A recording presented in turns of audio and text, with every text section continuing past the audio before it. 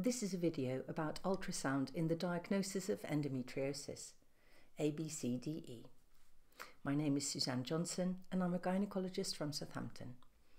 Next we come to the retrocervical area of the Taurus and the uterosacral ligaments. Looking for DIE, this is a really good trick. You start by visualizing the Torus. So the Torus is where the uterosacral ligaments attach on the back of the cervix. So I start with a longitudinal view, looking for the area where the bladder, which is this white echogenic line, attaches to the uterus. In a line behind that is the internal cervical os, and in a line behind that is the Torus. This is more or less where the uterosacral ligaments attach, and I'll show you what this looks like live. Start longitudinally and then I'll rotate on this point of the Torus and go transverse. So this is the view in the longitudinal plane going from one side to another. Now I'm rotating to the transverse plane. This is the Torus, this is the right uterosacral ligament, and this is the left uterosacral ligament, just there. So rotate on the Torus, go from longitudinal to transverse. I've got Torus at the back, and I've got the right uterosacral ligament just there, and the left uterosacral ligament just there. And that looks like this. This is the back of the uterus again. This is the Torus with the left uterosacral and the right uterosacral ligament, and there's an ovary and a bit of tube. Torus, very important area. So having looked at the Torus, I then look at the uterosacral ligaments, both sides. You will see them if you look at the Torus specifically. You can also stretch them over the posterior vaginal fornix during gentle pressure with the probe. The ligaments are white and they can be very thick and white fibrotic, and if there are nodules of DIE in the ligaments, they will be dark, so they show up well.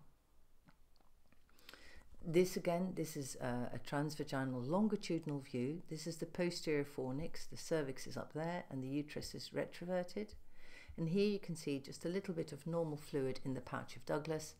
This dark is the posterior vaginal wall, and then the white is the peritoneum overlying it. And I'm going to show you a uterosacral ligament, which will come into view here, that when I press slightly harder, it will blend with the peritoneum. I'll show you.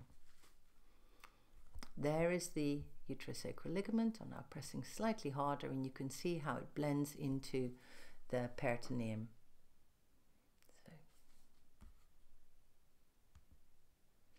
So again, looking at the Torus, get a longitudinal view of the internal os, rotate to transverse, and then you're looking at the correct area with the uterosacral ligaments.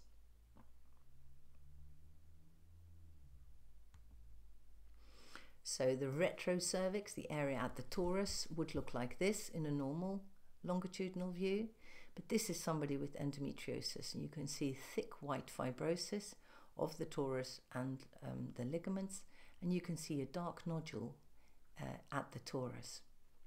This is the normal transverse plane of the Torus, and you can see here very thick and fibrotic uterosacral ligaments.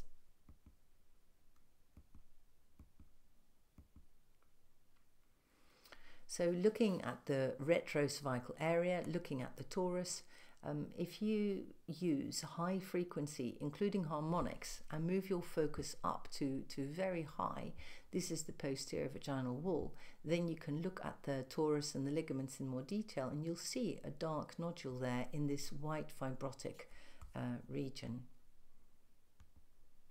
So you need to be sure to move your focus up to the area that you're actually interested in and go for high frequency.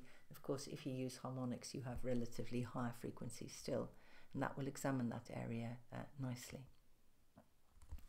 So here we're a little bit high, you can see a bit of cavity, but this is essentially a normal Torus. And in this Torus, you can see a dark nodule of DIE with very thickened fibrotic uterosacral ligaments. And the image underneath is the same patient seen at laparoscopy. And you can see here is a nodule of endometriosis at the Torus with very thick ligaments just nearby, and a lot of adhesions. And that's it. Thank you very much.